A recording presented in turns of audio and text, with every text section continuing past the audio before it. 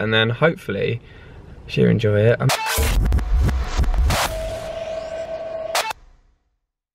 Yeah, so as you guys know, Valentine's Day is just a week away. It's pretty much a stressful time for any man in a relationship, really, because you just never know what to do. It's hard for us guys to decide what you want / need on this apparent special day in like a week's time. Like, where's Valentine's at the start of the year? It kind of makes it difficult, because obviously you don't want to like break the bank at the start of the year on like one day, because then if you spend so much money on Valentine's Day, then what about a birthday and things like that? So kind of got to keep it simple, I think. You don't want to get anything too expensive. This is our first year as a married couple, even on Valentine's Day, because we got married last October. So come on, let it go. Just let it go. But I mean, I'm still just going to keep it simple. I know it sounds really bad, but I'm just going to get a card, a little present, and then just on the day, just like make Emily dinner. I mean, it's nothing special, but it's better than nothing, isn't it? With that in mind, like, sometimes I don't love Emily or anything like that, obviously I do. But it's just kind of like, it's one of those days. I think it's just a bloke thing, you know? You're not really that bothered. So I'm just gonna aim to spend like 20 and 30 quid on the whole thing. Like, I mean like card, present, food. Because, yes monkey, you're fine, look, run. There's no one else around, run. Run like a little crazy person that you are. Go! Go! Let's go! So, yeah.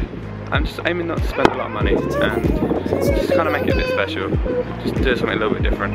If this is all we're living for, why are we doing it anymore?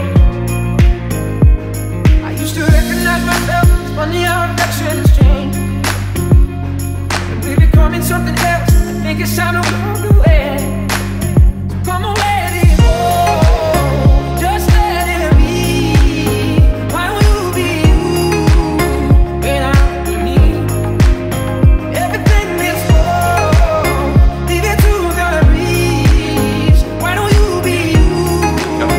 I've been quite miserable about this whole Valentine's Day thing. I'm not. I just don't know why.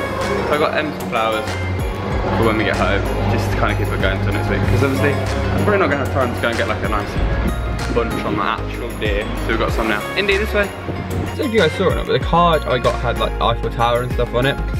And that's kind of something important to me and Emily, because when I did propose to her, we did it in France. We didn't do it on the Eiffel Tower, but we did build the pyramid things with Lou. If I can find like a picture or something, I'll add it in.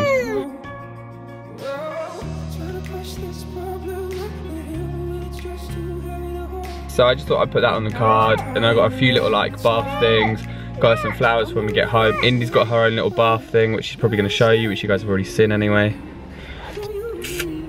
So yeah, basically, the idea is the kids will go to bed hopefully a bit earlier. Then I'll run Emily a bath, she can have her like stuff in it.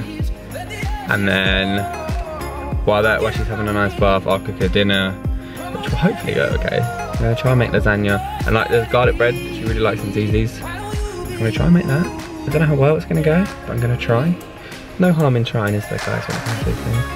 And then think of something to put in. So yeah, we're just gonna do that, and then hopefully she'll enjoy it. I'm a bit worried she's not gonna enjoy it, because I kind of said that I was just gonna make her dinner the other day, and she kind of seemed a bit annoyed about it. And I don't want to upset her or anything, because obviously it's Valentine's Day. And then you've got Mother's Day soon. Anyway, so that's kind of our plans for Valentine's Day. Thanks for watching. Bye.